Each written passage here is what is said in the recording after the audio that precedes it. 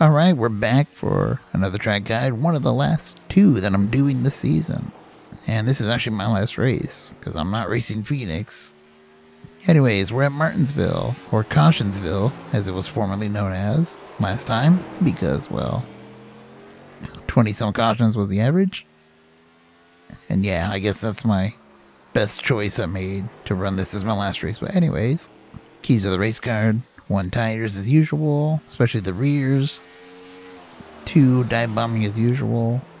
Short track shenanigans. Keeping the tires on it again. 3, I guess, would be keep it alive, don't die. I don't even know anymore.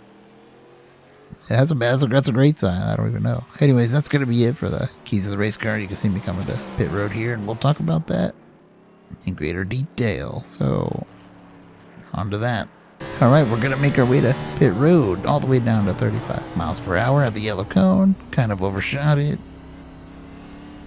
35 miles per hour all the way down this miserable pit road. You can cut the corners a little bit. Sometimes it'll nail you with the penalty, sometimes it won't.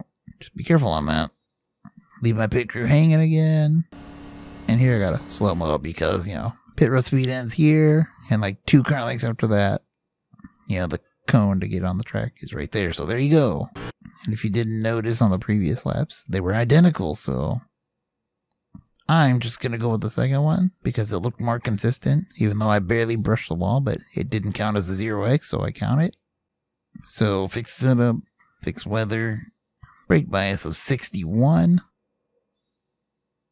I think I went up a little on the offset with a 12-to-1 steering. And that's it. And this lap was kind of tricky, but anyways, let's see how it was done.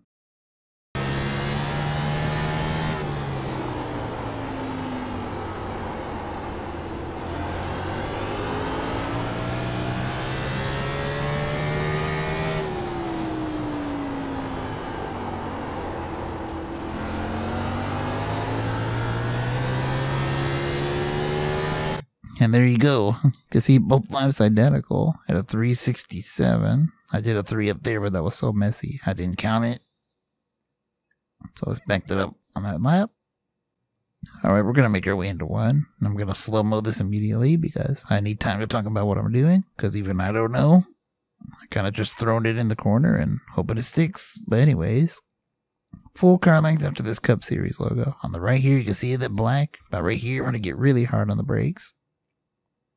Threshold braking at quite a high brake pressure. Minute I start turning again, I release the brakes slowly and more slowly. You know, you're doing this gradually. You don't want to just jump out of the brakes or whatever, you'll end up in the wall, but hard on the brakes until I'm in the center of the corner, I guess.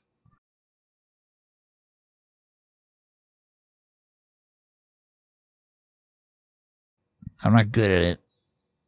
Anyways, once I get to the center and kind of let it roll down a little bit, and right here, you're going to see it barely turn to the left, and that's when I get on the gas.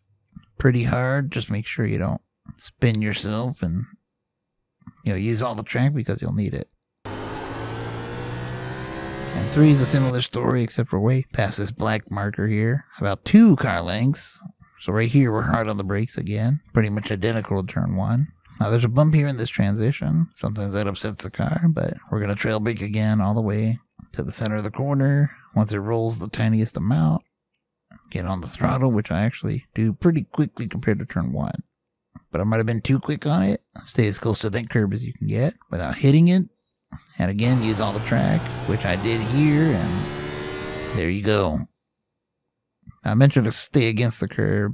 I only said that in turn 3. Yeah, that goes the same for turn 1. Alright, that's it for this track guide. Couldn't really go more in depth even if I wanted to because it's a short track. And there's really not a lot to say about these kind of places, just hard braking. Throttle up as soon as possible and try not to die. And next week, hopefully it'll be more in depth as I plan to put more work into that to hopefully set the tone for next year. Assuming I do these next year because, well, I hate that piece of trash car, so we'll see. Anyways, iRacing Chewy side.